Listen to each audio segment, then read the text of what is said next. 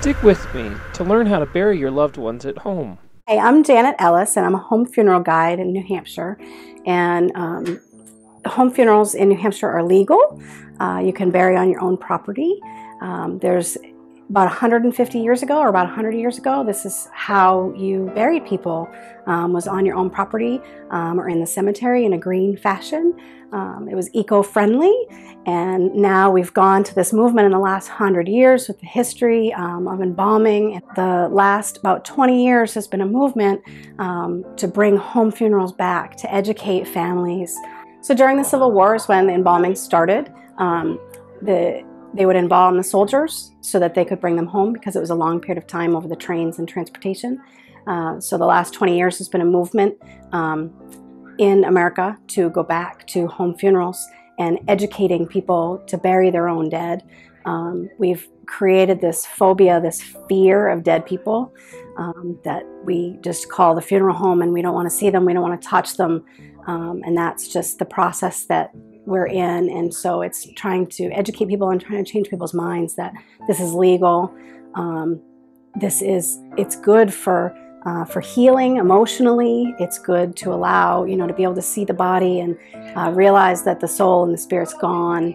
To be purposeful, to be able to wash the body and care for the body yourself, it's an emotionally healing process. The costs, the funeral homes, it costs between $8,000 and $12,000 to bury someone right now in America.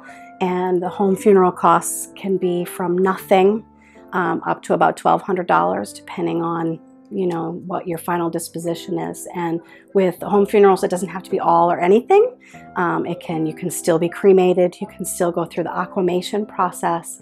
You can bury on your own land. You can bury in a cemetery. So there's just lots of options, and it's about taking back that ownership, the ownership of caring for your own dead. So how a home funeral would work is, if your loved one passed away, whether they passed away in the hospital or at home, you would bring the body home. Most people decide right away you want to wash the body, you want to honor the body by cleaning it. It's not something that you necessarily need to do, but it's an honoring way to love your loved one, is to wash their body and to dress them. You have about 6 hours before rigor mortis will sit in. So you want to dress that body and place them and how you would like them to be viewed.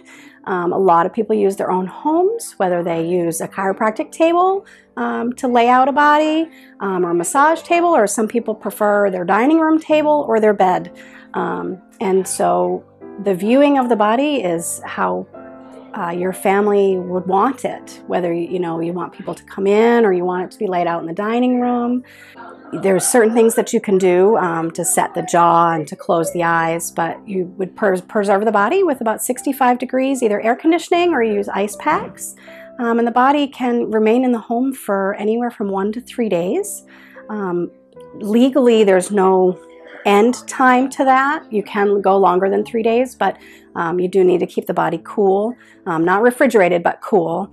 And so about 3 days is what people are most comfortable with. And then once you have the death certificate and the final disposition would be whether they're going to be cremated, put out to sea, or buried in a home, home plot, or in your backyard, or anywhere that you decide that final disposition would be. And then you would transport the body yourself to that final disposition, and you'd have your traditional graveside service if that's what you want, or whatever. There's no rules. So it's whatever it is that you would want. One of the things I really like about home funerals are they are low cost if you're willing to do some of the work yourself. I also assume it'd be very therapeutic in the grieving process to actually get out and build something and help put the body to rest. I also like that you're not putting a formaldehyde-filled body into the ecosystem. There's a very natural way to do it. A lot of times these people even just use cardboard boxes so they break down. I also like the idea of personalizing the coffin, sending your loved one off with a message. A lot of times children get involved and do decorations and say what they want to say, and it helps them grieve and deal with the fact that someone has passed they love. I think it's a really interesting tradition, and I might even consider doing it for myself. One last side note is there are some minor rules about burying in New Hampshire. You need to be 100 feet away from a structure and 50 feet away from a waterway. But other than that, that's about it.